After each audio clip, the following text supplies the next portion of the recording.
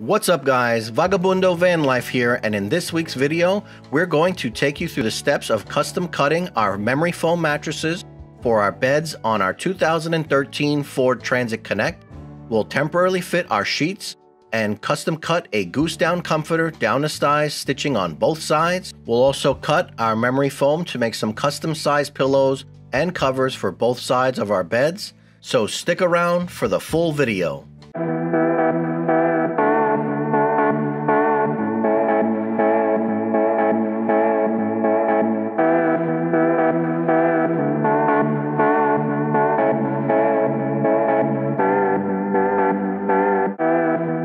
Okay, so in this week's video, we're going to be spending some time custom cutting our memory foam mattresses down to size, making our beds for both our right and left sides out of this 4-inch dual memory foam mattress topper.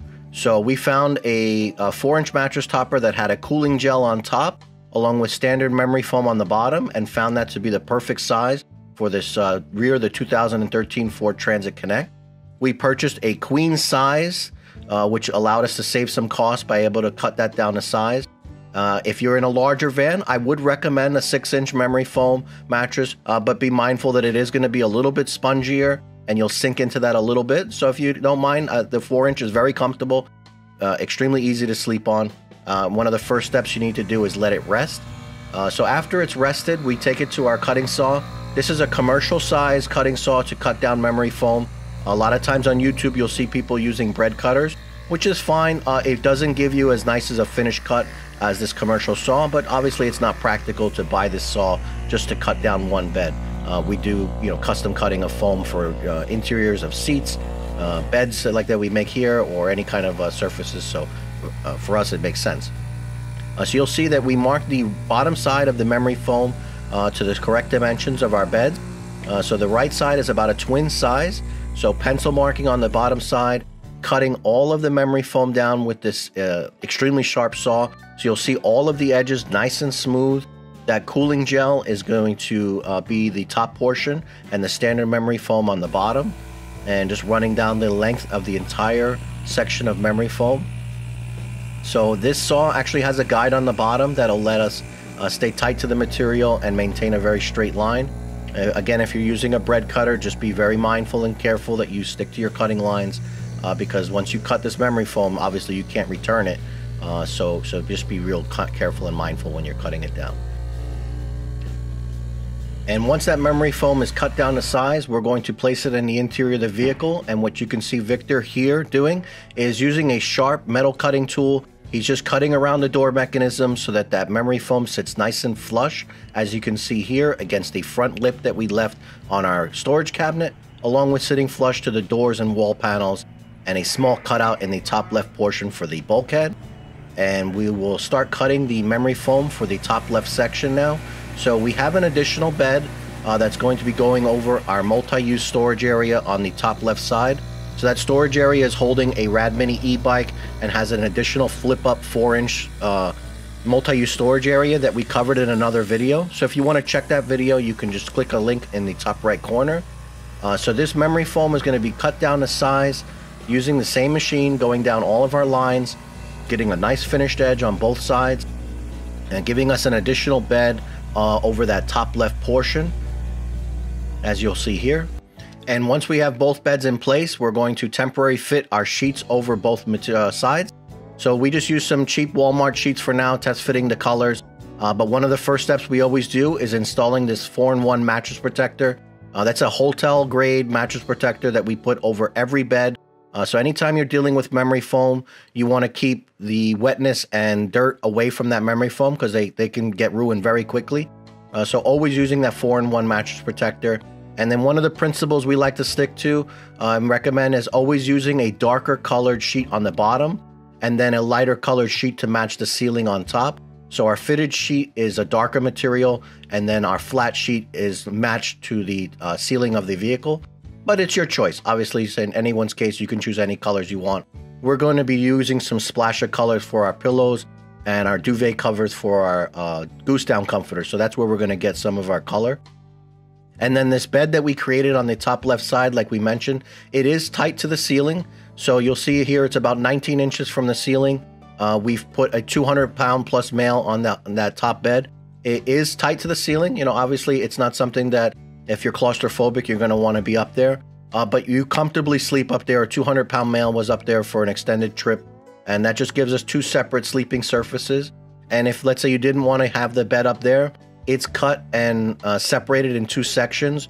We just fold it down and lean it against the backside of the van. And it gives you like a little couch setup on the bottom. And you can flip open that storage cabinet up top and cook in the interior of the van if you wanted. But for us, when we take it to car shows, we're going to leave the bed on the top side. And if we're taking it on trips, generally, we don't take the bed on the top side unless someone plans to sleep up there. But we found it to be very easy to use, very comfortable. You can just slide that bed down when you don't want to use it and lay it against the side. So we're going to take the next steps of custom cutting down our Goose Down comforter. So in this case, we bought a king-size Goose Down comforter to cover both sides. And we tested that out in the field in sub-zero temperature just to see what kind of warmth that's going to give us. So a high fill power Goose Down comforter can be quite pricey. You're talking anywhere between $250, all the way as high as $500-600. So we're going to be cutting down ours to size. And the reason for that, we chose to use a king-size version, is because it allowed us to have two separate comforters instead of buying, like two twins, which would have been much more expensive. We carefully will cut down one to size. So the first step that we need to do when cutting down this Goose Down comforter is running a stitch along one of the channels of the actual pockets of the Goose Down comforter. So if you take a look at a comforter when it's made or when you buy it from the store, you'll see the stitching going down, individual rows of the actual material. And what that does is just separates each section into kind of like channels or pockets. So if we're going to be cutting it, we need to do another layer of stitching down the entire length of the comforter. In this case, running it down the first side so that we can cut it. And we're going to run a double stitch just to give us a nice seal.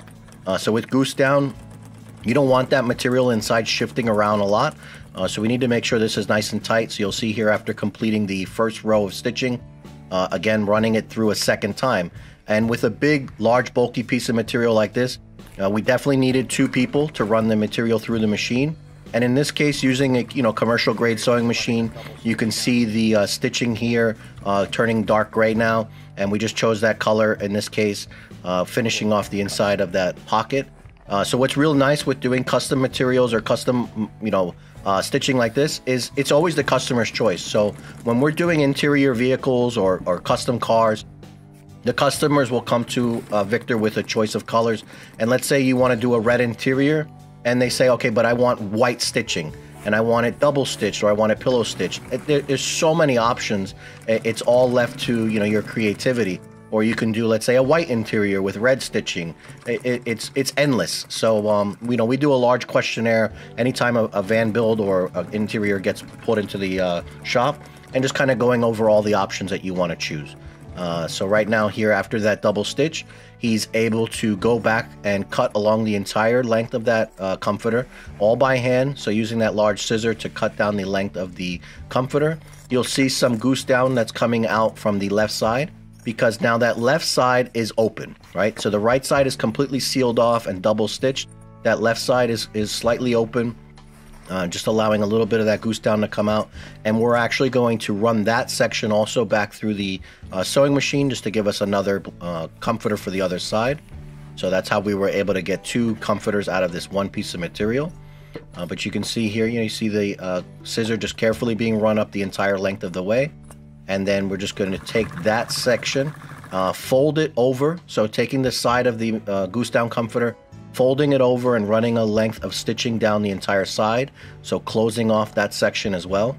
So if you look closely, you'll see the actual fold of the material. Right about here, you'll see how he folds it over. And he's going to run a double line of stitching down the entire length again, just closing off that pocket. So just carefully taking your time whenever you're working with this material. This is obviously a very expensive comforter. That's going to get a custom colored duvet cover. I think we're going to be using an aqua color for the inside of this van once it's complete. But really right now we're just going to be running everything through kind of like a shakedown run. So at this point in the build, we're going to take our memory foam and custom cut 4 pillows for our beds. two sides so that they fit perfectly from side to side. And this is where we're going to be getting some of our color for the inside of the vehicle by making some custom cut pillow covers out of this light blue and gray material. And we're going to test fit these and run these through a few times so we get an idea. Here's just a closer look at that commercial saw that we use to cut down the memory foam. And like we said, it obviously doesn't make sense for you guys to buy this or use it for one mattress, but this is what the tool we have to use when cutting down all these, memory foam pieces. So once we get those all cut, we'll get them on the inside of the vehicle. Just test fitting everything now. You can see our kitchen and sinks on the right and left side. The Goose down comforter covering the right side and left. Our memory foam pillows and covers, custom cut and fit. We're going to do some shakedown runs, like I said, taking this out in the field, seeing how we like the fit and design, and then we'll bring everything back in and make some custom cut covers out of bamboo sheets and bamboo pillow covers. But that's it for this week's video, guys. We thank you so much for watching. We hope you like and subscribe to our YouTube channel. Hit the notification bell for videos in the future. Thank you so much for watching, and we'll see you on the next video.